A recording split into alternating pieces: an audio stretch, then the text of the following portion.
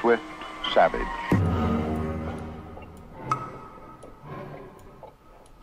Before we move on to the next video, I want to briefly thank today's sponsor, Casetify.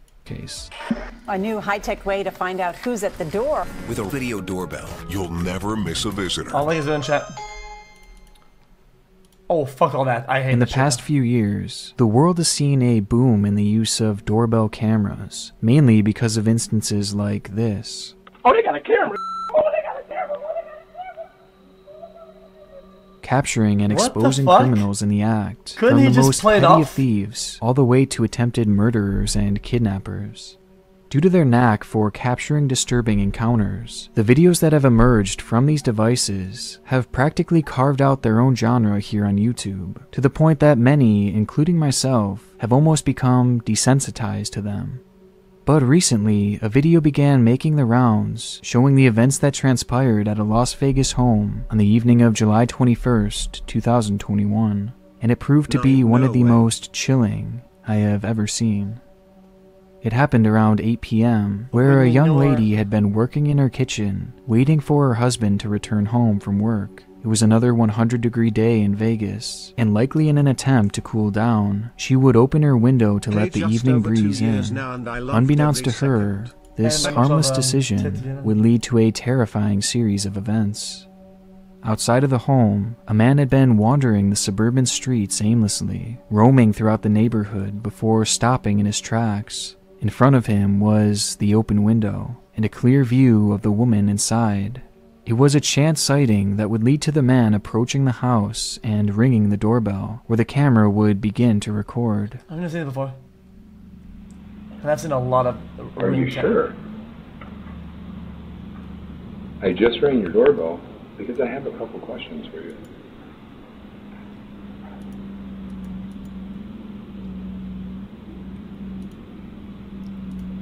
Are you sure? I just rang your doorbell because I have a couple questions for you. Are you sure? Oh, that's really scary. What? Are you sure? I just rang your doorbell because I have a couple questions for you. Are you sure? Jesus, this guy! The man stands there ringing the doorbell and knocking at the door, repeating the same sentences over and over again, calmly stating that he just wants to ask a few questions. However, the woman inside had never met this man. In fact, she had never seen him before this moment. And to make it all stranger, she didn't respond to anything the man was saying, and was out of his line of view as he peeked through the door. So the phrases that he was saying were not in response to anyone, and instead, he was speaking to himself. Fearing for her safety, the woman inside didn't open the door or engage him at all, leading the man to take things a step further. Are you positive? I just have a couple questions for you. Jeez, this guy. Are you sure? Are you positive? Are you sure? Are you absolutely certain? He begins trying to open the door, but thankfully it was locked, causing the strange man to start walking away, cursing under his breath. All that. The footage is incredibly off-putting, and although the man seems to stay perfectly calm, there was something very aggressive and erratic about the way he was speaking, making one wonder what his true intentions were when he approached the house. As the man begins to walk away, the woman's husband, still at work, would chime in through the doorbell after noticing the situation begin to unfold, which in turn would lead to the man revealing why he was ringing the doorbell. Oh, hell no, why? So who are you? What? Yeah? Are you sure? Who are you? Hey, I just had a couple questions. I just wanted to ask you about ABC law. Yeah, can you hear me? What I'm looking for is for the girl that's in the house to come out here because I'm going to rape her and kill her. Do you have her open the door? I'm going to rape and kill the girl that's on the other side of this door when she lets me in. It was no secret what he had planned for that evening. He outright says it, even revealing that he had the weapons to make it happen. I want to rape her and kill her because I have a knife and a gun. And I'm going to knock on her door again. if that woman had opened the door, or if that door had been unlocked, well, we know what would have happened. But thankfully, neither of those situations played out, and instead, the man walked away muttering the same phrases over and over again. Alright, that was really scary. What? Alright. Even staring at the house for a few moments before finally disappearing into the night. Bro, Police were called to the area moments later, but the man was nowhere to be found. As quickly as he had entered this couple's life, he was now gone, leaving them with the reality that at any moment, he could return. Scared for her life, the lady posted the clip online, where it would quickly go viral across YouTube, which honestly may have ended up saving a life. The following day, a viewer of the video would recognize the same man walking in another residential area, in one that was not too far away from the house where the encounter took place. And after the police were called, the man would be quickly arrested before he could play out his disturbing fantasy.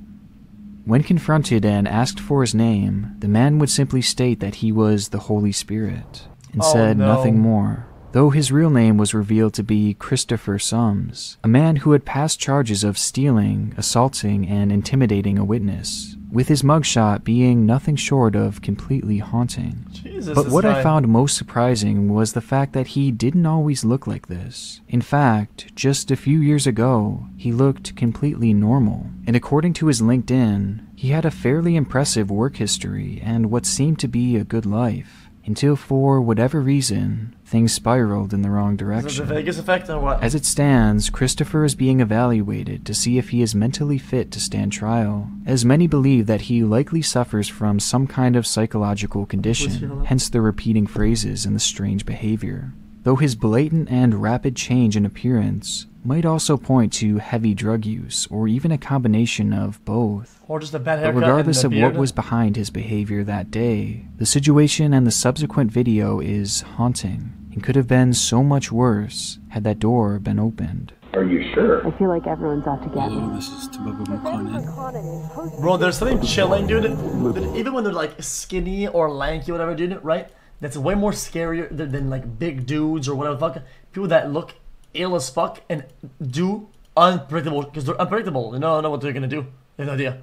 Is he gonna charge at you and shit like that? Is he gonna charge at you with some stick or something? You don't know what he's gonna do.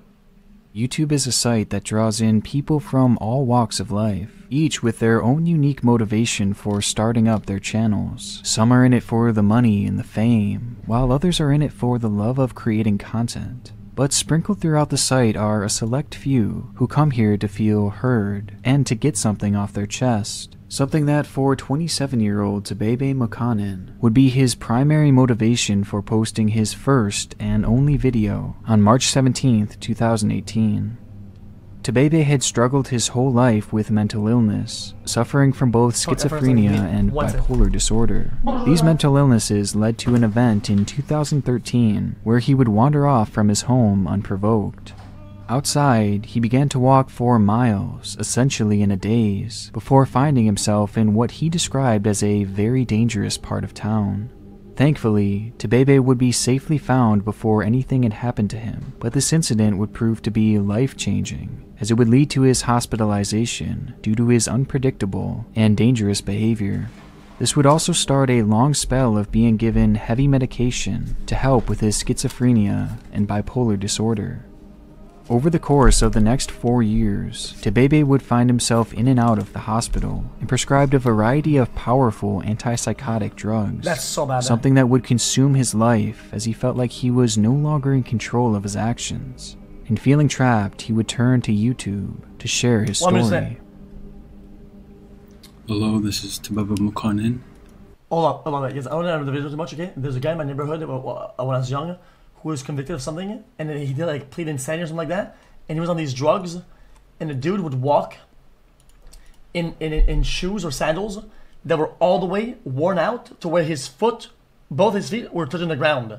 So his foot was bowing through the shoes, and he was walking all day, all night across the neighborhood. He's just walking, and anytime we see somebody, he'd say, "Yo, dude, you gotta smoke, bro. It's my birthday." He was on a loop. He just, wait, you remember? Holy fuck, this guy knows! Holy shit! Dude! What the fuck? He knows! Jesus, man, he still does it! Oh, dude, it must have been 15 years now. Holy shit. I'm talking and putting this video because I wanted to bring awareness to a situation that I'm dealing with that's very painful. I was hospitalized June 25th, 2013. I went there to supposedly get an IV. I ended up being forced to take medication. And it was pure hell. They gave me Haldol, Risperidol, and they were forcing antipsychotics down my throat. It was absolute torture and hell.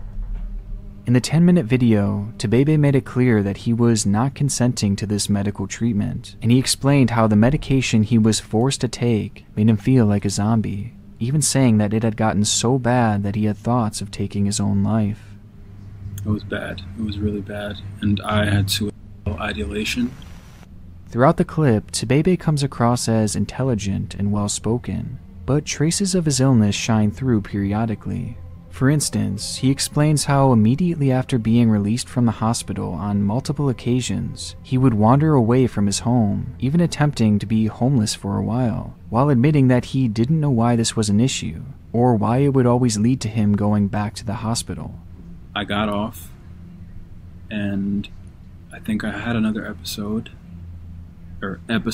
as they like to say, where I said I wanted to be homeless. That's it. All I said was I wanted to be homeless. So, and I proceeded to be homeless. And next thing I know, the cops came and they arrested me and they took me back to the hospital. Then after that, I left and I tried to be homeless again, and I was hospitalized again. Jesus. But things would be really further sad, escalated as Tebebe casually explains how he has violent outbursts, even resorting to punching multiple people who were trying to give him medication, as well as starving himself in retaliation. So I started getting violent, and I started punching people, and I started attacking people in the hospital, and they had to tie me down. I began to lash out like, I'm going to protest this. I'm going to starve myself as a way of hopefully stopping this ridiculous forced treatment for absolutely nothing. And by the end of the video, Tebebe flat out explains that he does not have any sort of mental illness, or have any symptoms for that matter, calling what was happening to him an injustice. I guess I'm just trying to let you guys know that is fucked, the injustice that goes on. It's a truly depressing situation, as on one hand he is being forced to take medication that essentially makes him feel dead inside, while on the other hand it seems very apparent that treatment is necessary to not only keep others around him, but himself safe, as he doesn't seem fully aware of how serious some of his actions are. Tebebe concluded the video by asking those watching what they thought of his situation, and though it didn't garner many views, a select few would stumble upon it and agree with his stance that the treatment he was receiving was unlawful, with many insinuating that he should continue to protest and not take his medication.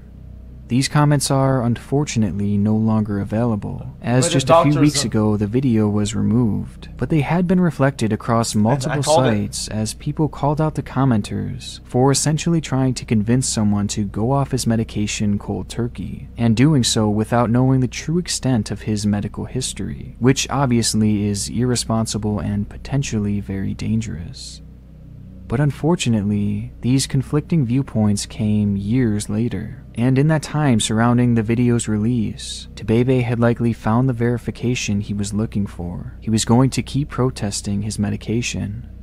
This video would be the first and last that we would ever hear from Tebebe, but it wouldn't be the last we'd hear of him. Just 2 months following the video, Tebebe would make the local news after having an encounter at the hospital.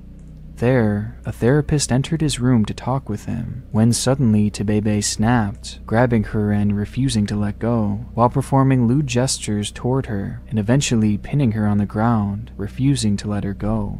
The situation led to Tebebe being arrested for sexual battery, but no jail time was ever given, as instead, a plea deal was reached where Tebebe agreed to stay in the hospital, and most importantly, he agreed to go back on his medication and take it as prescribed. It's this note that hints at the idea that he had likely gone off his medication before this incident, something that would have directly led to his violent outburst. And given the event's proximity to the video that he had just posted, and the comments supporting his desire to stop taking his medication, it's not hard to theorize that Tebebe may have cut off his meds due to the advice of his comment section, or at the very least was further convinced that it was the right thing to do.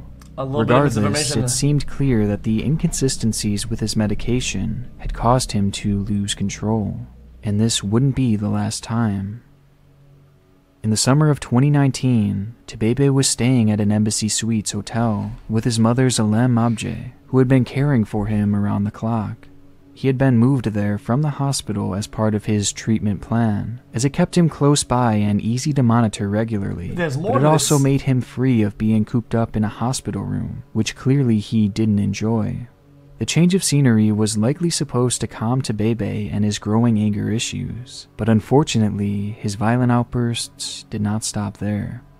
On August 20th at 1:30 a.m., Tebebe would get into an altercation with his mother in their hotel room. It's not clear what had started the arguments, but things would quickly turn physical, as Tebebe started to shove his mother, pushing her so hard that it would knock her out of the room, and then onto their balcony.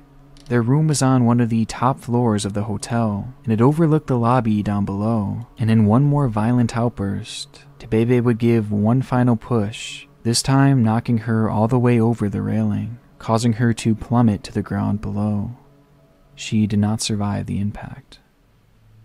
Tebebe Mokanen was arrested at the scene and held at a holding center where he remains to this day awaiting his trial, though his crime is clear and it's likely he will spend the rest of his life either behind bars or in some kind of institution.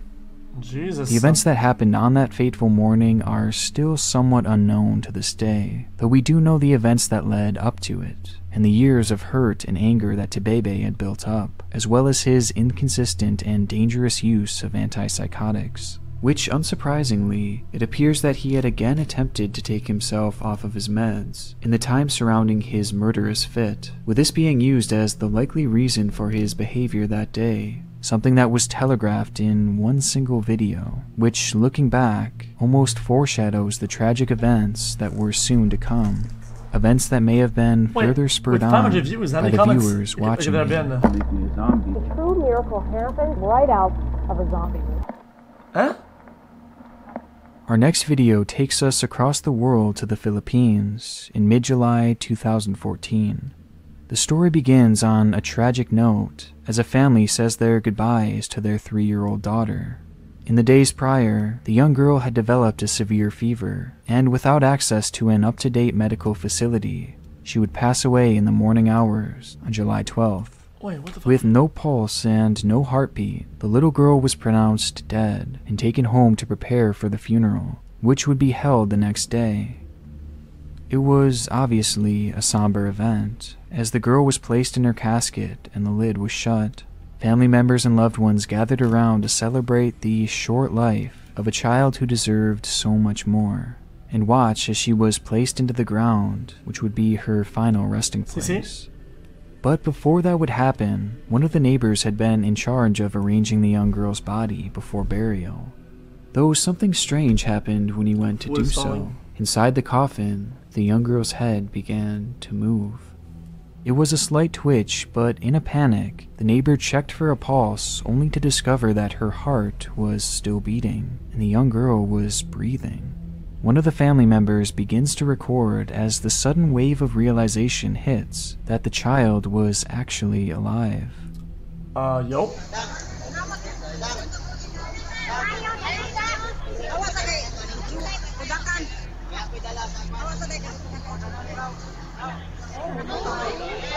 I'm confused.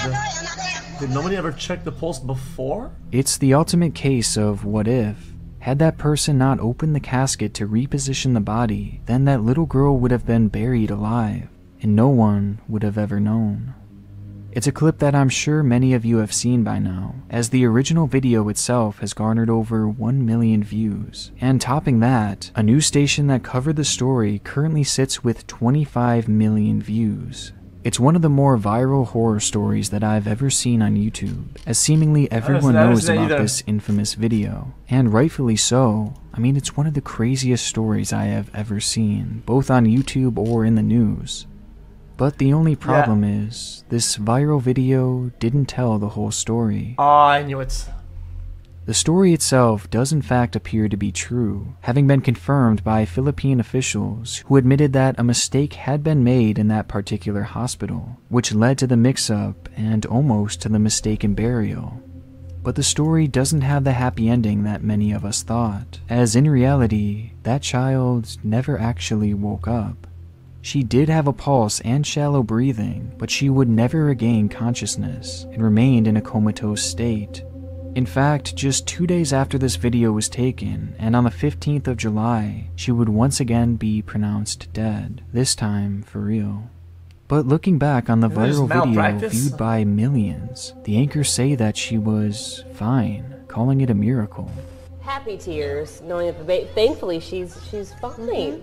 I'm glad they opened that casket to check to move around. Now, it may be possible that they just didn't know this at the time, as based off of the way they're talking, it seems like their report would have came out the day or the day after the child was found alive. I don't know I'm watching this. It's just only that's not true either, as the child was determined to be alive on the 13th of July, and once again pronounced dead on the 15th, just 2 days later. Yet this video was published a full month later, on August 13th, 2014. So when this video went live, that little girl was long gone. And this is something that they likely knew, as it had been well reported in other major news outlets on the day of her actual passing. I mean, nowadays, even the top Google result for this incident mentions her passing, and it came out on the very day it happened. So when this video went live, they had to have known it wasn't true.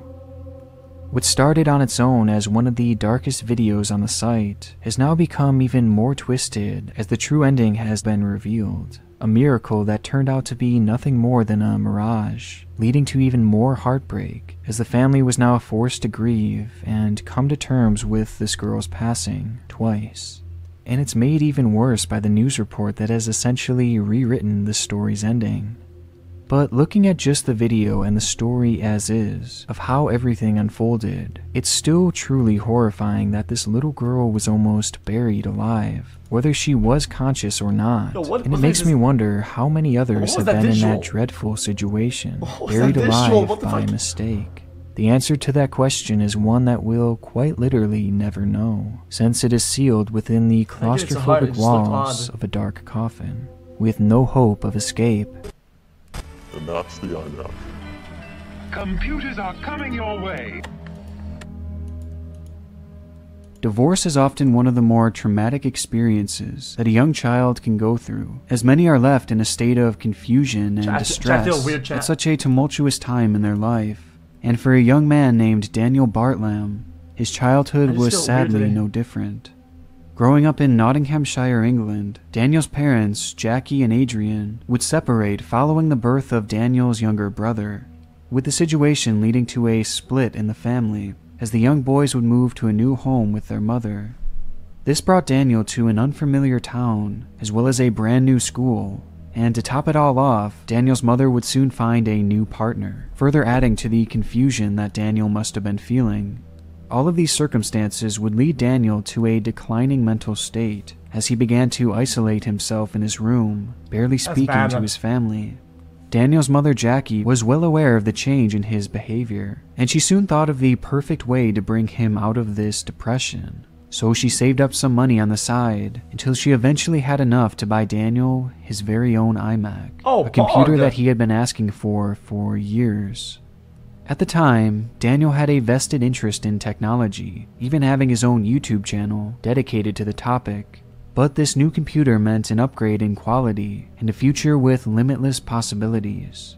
Overjoyed, Daniel quickly began a new channel and dedicated his very first upload to his new device. Holy iMovie!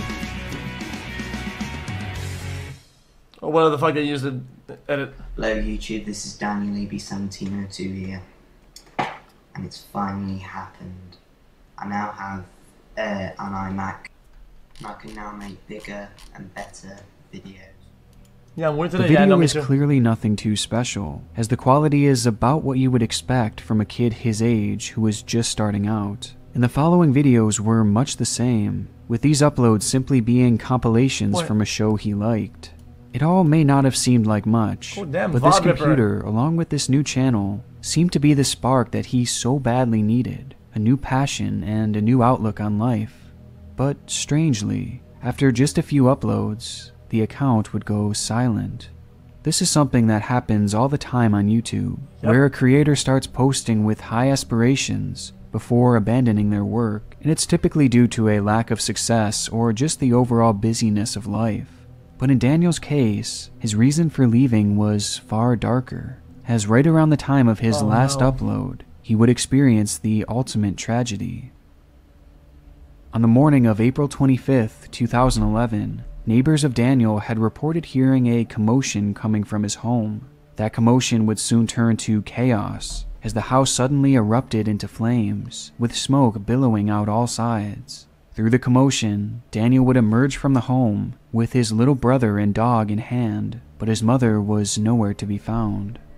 Police and fire units arrived at the scene quickly, but were already too late, as inside the home they would find the badly burned and disfigured body of Jackie. And surprisingly, they'd soon notice that it wasn't the fire that had done her in, but rather she had been brutally murdered with what appeared to be a hammer.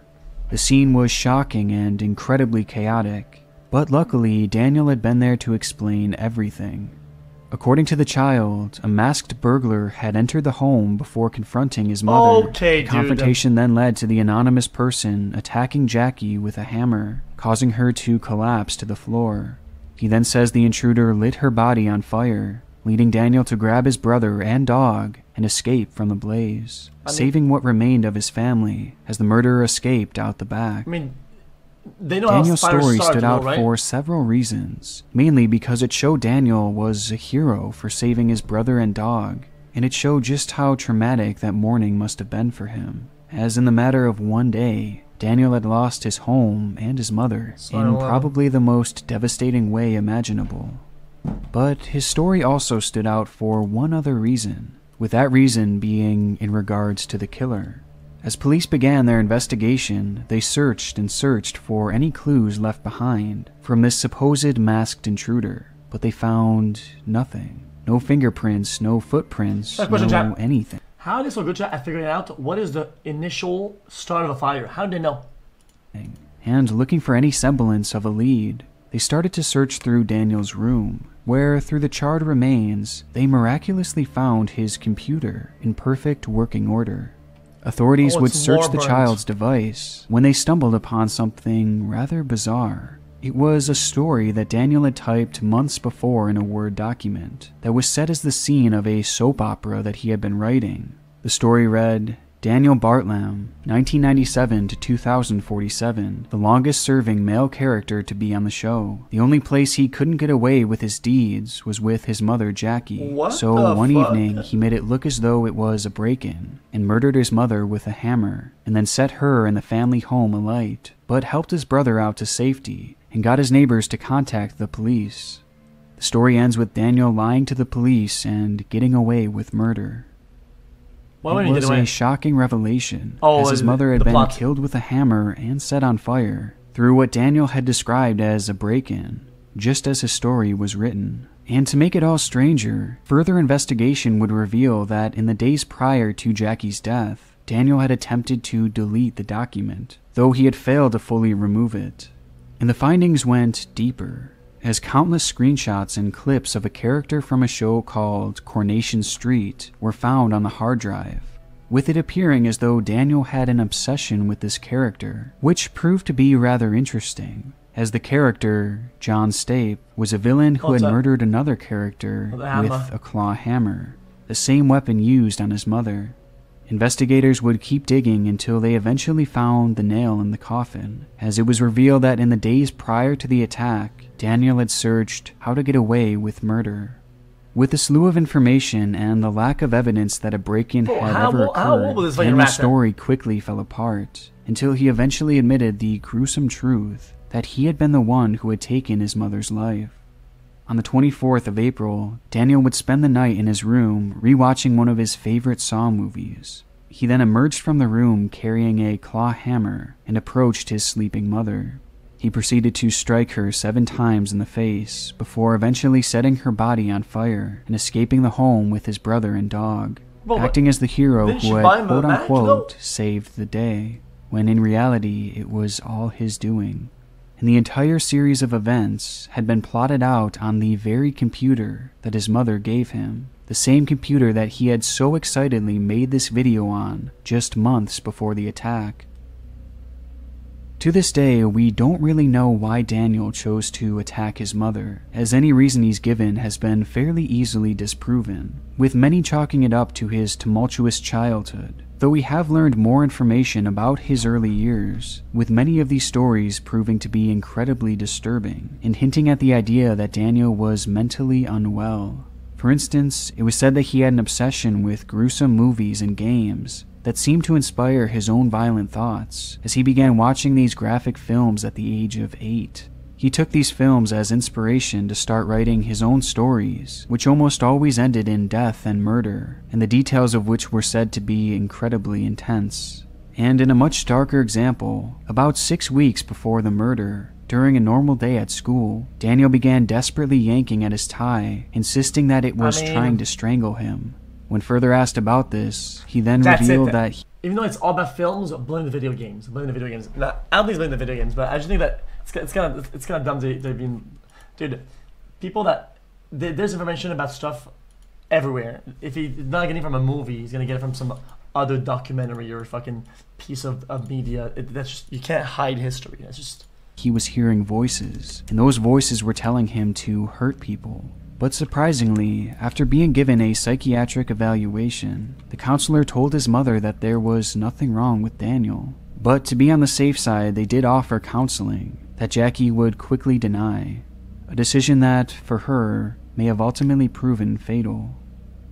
Whatever made Daniel snap that day, it was seemingly a long time coming, and despite his young age, he would be sentenced to life in prison, with a chance for parole coming in the distant future. But the truly tragic note here is about his mother, Jackie, as she bought her son that iMac that he so clearly loved, and she did so in the hopes that it would bring some much-needed happiness during such a tough time in his life.